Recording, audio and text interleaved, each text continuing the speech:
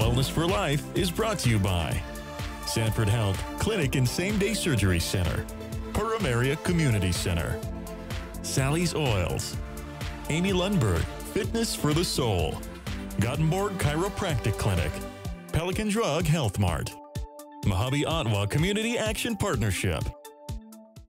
Welcome back to Wellness for Life. I'm here with Jenny Field of Pelican Drug in Pelican Rapids, Minnesota.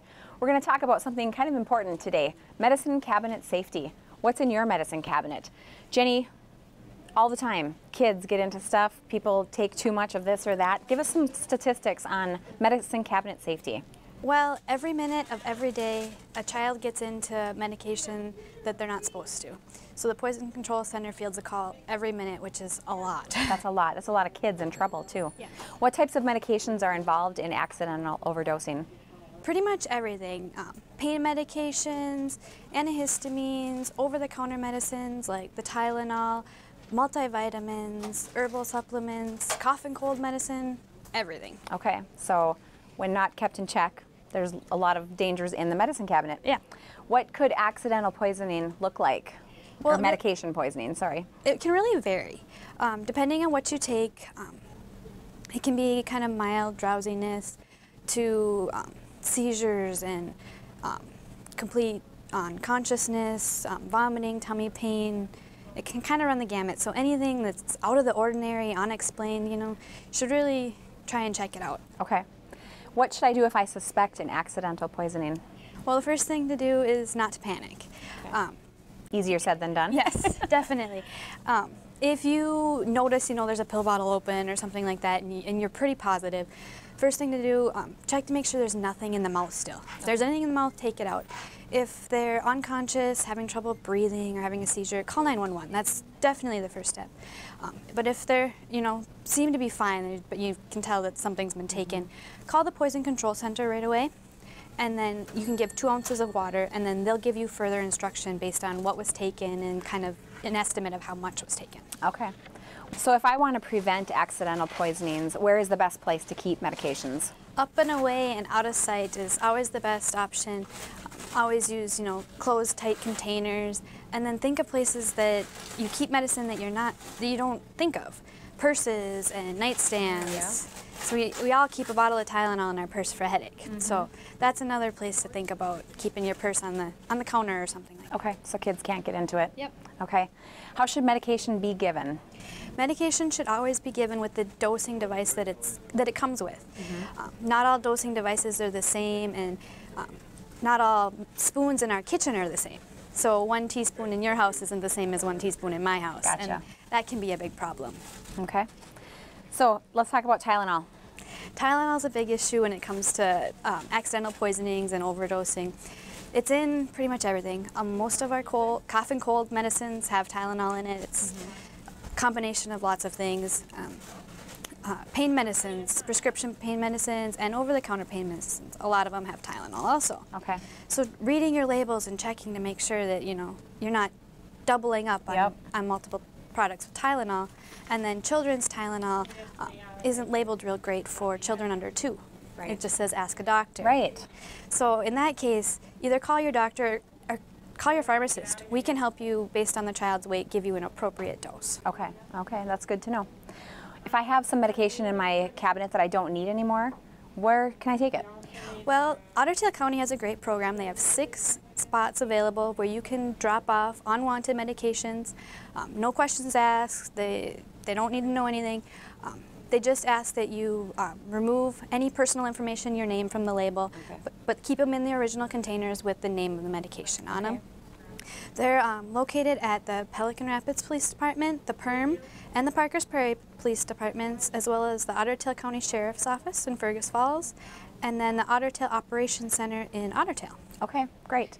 Do you happen to know the phone number for the Poison Control Helpline? I do. You do? It is 1-800-222-1222. All right. Well, thank you very much, Jenny. That was some very useful information.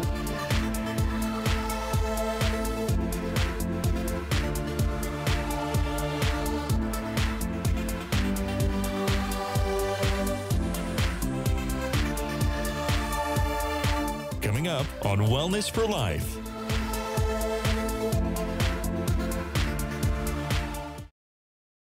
Welcome back to Wellness for Life. I am here today with David Gottenborg of Gottenborg Chiropractic Clinic in Pelican Rapids and Menahga. Today we're going to talk about jaw pain, and I have heard that chiropractic care can help alleviate some jaw pain. What are some symptoms that someone might bring to you with jaw pain? I think probably 2 or 3 of the most common would be a clicking or popping. Another common complaint might be, of course, jaw pain. And then for some it would be limited opening or the jaw is in a locked position. Okay. Some of the other less common would be in symptoms people don't associate with jaw pain would be neck pain or migraine headaches. Or how about people that are suffering from bouts of dizziness, ringing in the ear, a muffled sound, even itching inside the eardrum or ear canal. That's all related to the jaw? Right. Okay. Let's talk a little bit more about the ringing in the ear. That's called tinnitus, right? Right. How is that related to jaw pain? You know, that is really an interesting concept, and there's a lot of good information out there, and basically what it entails is that if in some instances there may be adhesions around the jaw, and it isn't so uncommon, especially after an injury or something that's long-standing. But what it really does is it creates a scenario where it can affect or compromise the eustachian tube and also the lymphatic ducts. And so that can be really upsetting to balance or equilibrium. It can cause ear pain, and it also can cause this tinnitus or ringing in the ears. So could someone who grinds their teeth have jaw pain? You know, that is a really, good question, and that's probably one of the most common causes. And other types of causes have to do with sometimes the alignment between the top and bottom teeth. Let's say someone's had dental work. It could be due to sleeping posture. In fact, it could be due to our posture right now. This is the part that really, I think, marries chiropractic to jaw conditions, because a real buzzword now is we hear people talk about a forward head posture where, for example, I'm sitting with my head in a forward position. And this has a dynamic relationship with the jaw and how it moves and its alignment. In fact, if the head sits forward as little as 3 centimeters, it increases the weight bearing by 3 times. So if the average head weighs 10 pounds, now you're supporting 30 pounds. Wow. One other thing I'd like to add is another really common cause is injury. And something that a lot of people don't think about is motor vehicle accidents or rear end collisions. When someone comes to you with jaw pain, how do you treat it? Where we start almost immediately is with muscle structure. We'll show some pictures here of some really common muscles that are involved. We certainly want to balance the muscles left and right.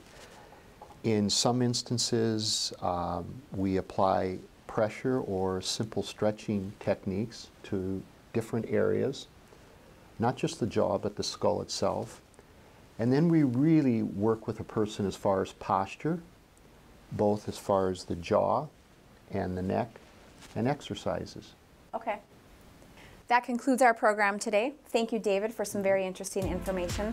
If you or someone you know is suffering from jaw pain, stop in and talk with David and see what he can do to help you. We'll see you next time on Wellness for Life.